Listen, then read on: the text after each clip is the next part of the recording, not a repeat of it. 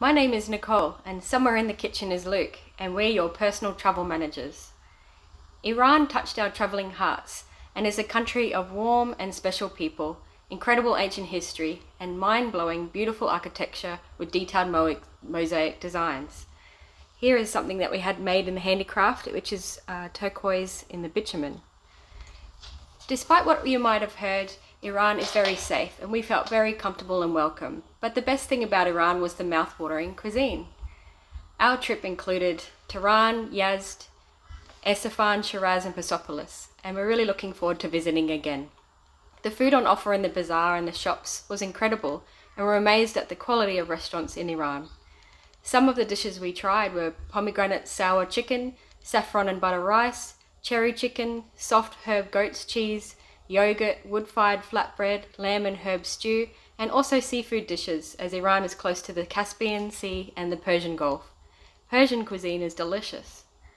Our guide Reza and our host Mehdi recognised our love of food and showed us the best handmade chocolates, Persian nougat, which has been perfected over hundreds of years, bread filled with dates, fresh pomegranate juice, Shiraz ice cream, which is served with noodles made of potato starch, and the best baklava we've ever tried. It was filled with apple and cinnamon and rose water. If you're a fan of red wine, no doubt that you've tried Shiraz.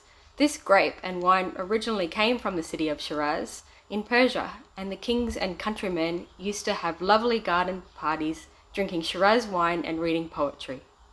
While alcohol is not currently allowed in Iran, we met a lovely couple at the Good Food and Wine Show here in Australia, who make a traditional Persian Shiraz you can get right here.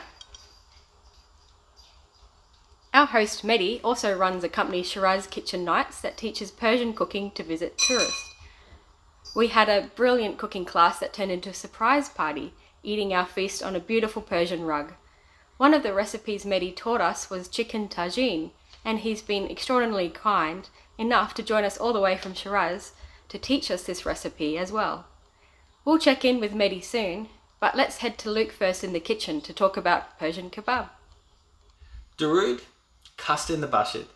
That's Persian or Farsi for hello and how are you in a very super formal or polite way.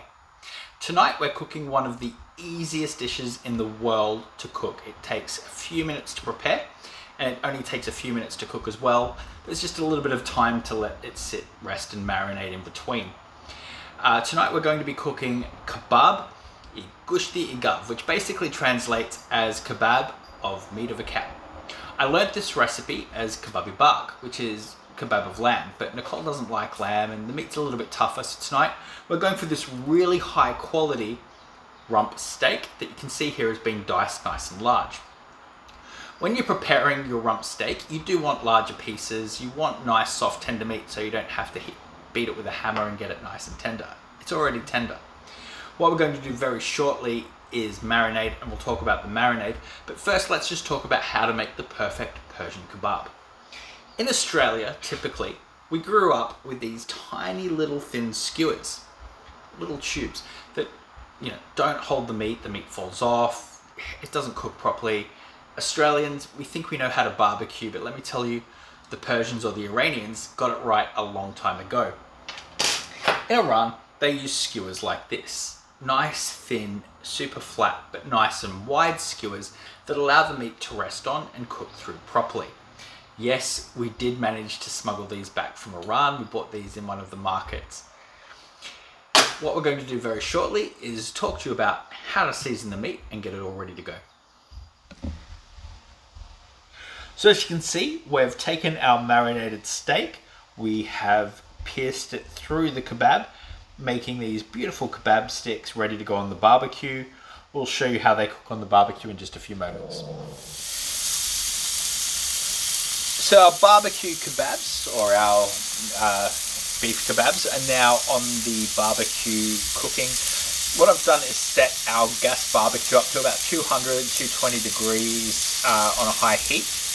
We're going to cook them for about 2 to 3 minutes either side. Ordinarily, with Iranian or Persian kebabs, you'll cook them over charcoal, about 5-6 minutes over charcoal. Charcoal's amazing, but the Australian barbecue is largely gas, and so that's the way we've decided to cook it this evening. So as you can see, we've got a beautiful sear. Our steak, well, our kebab beef is cooking perfectly. These will be ready in about generally 6 minutes on a gas barbecue at 200, about 5 to 10 minutes. Just keep an eye on them on charcoal. We'll be serving them up very shortly.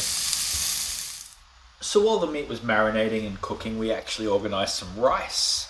Just normal steamed or boiled or oven. However you prepare rice is going to be fine. And we've got some flatbread to go with it. To make the rice extra special and a little bit Persian, we're just going to pour some saffron just into the center, just to give us that nice golden look. And that'll just add a little bit of flavor as we wrap the meat with the rice and the saffron. Just coming across, we're going to now add, and keep in mind one of these skewers is going to equal probably 2 people.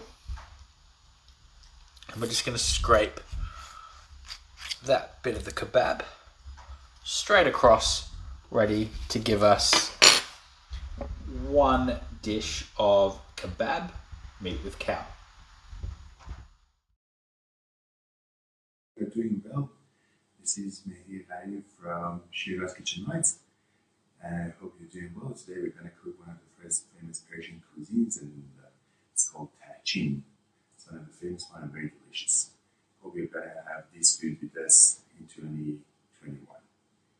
So, actually what we're going to do is soaking the rice in hot water, and we just leave it for an hour. We just mix it up with spoon of salt, chopped up already 1 medium-sized onion. It's better to have the white onion. We have chicken,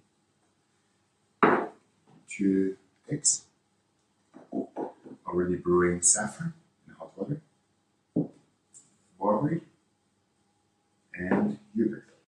All right, everyone. So now we're gonna actually fry up onion with egg in a quick heat.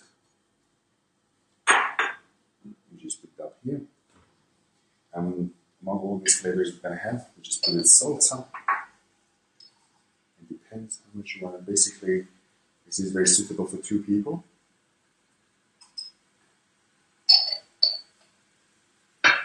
And what we recommend is black pepper.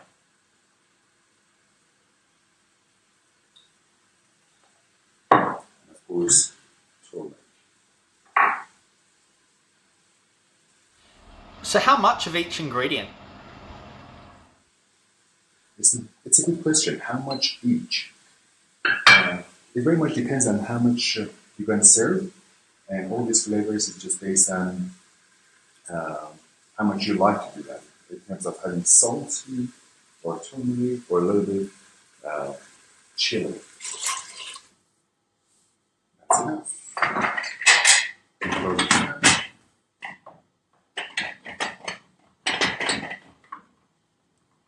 Make sure that it's well closed.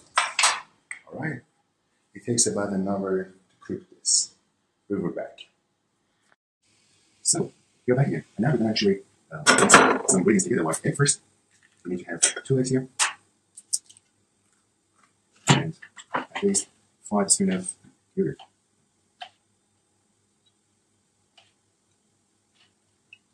It helps actually.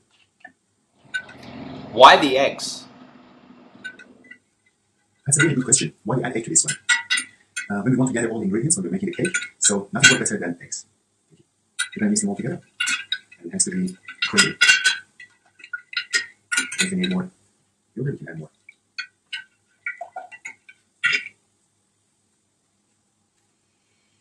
So now what you do, we're just adding some of the barbers that is soaked up already to this sauce. And start mixing it again. Later on, we add some saffron. It's purely done. Do it to make the color as yellowish as possible. We've already had salt in the rice.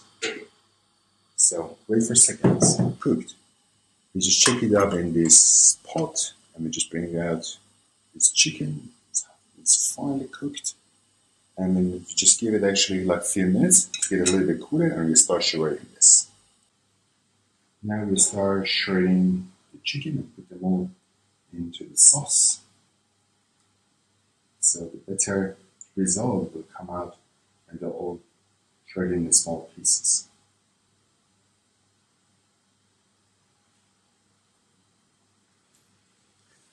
So shredding the chicken is now finished, and now we are mixing them all together to be an all part of this piece.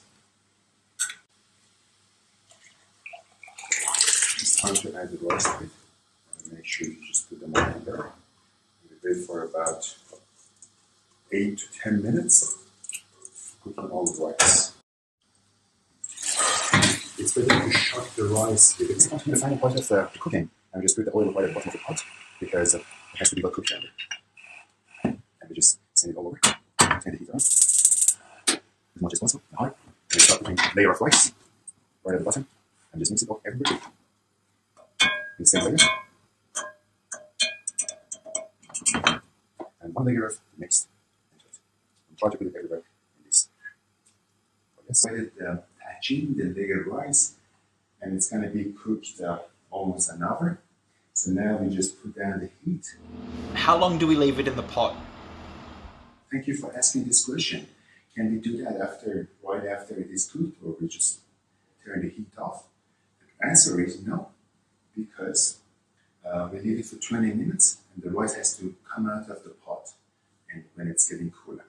Then we just frying all of these barberries to make a round shape for dressing. 1, 2, 3. Oh la la. We're going to see what we made of. Alright. Alright. Look at that. Oh, yeah.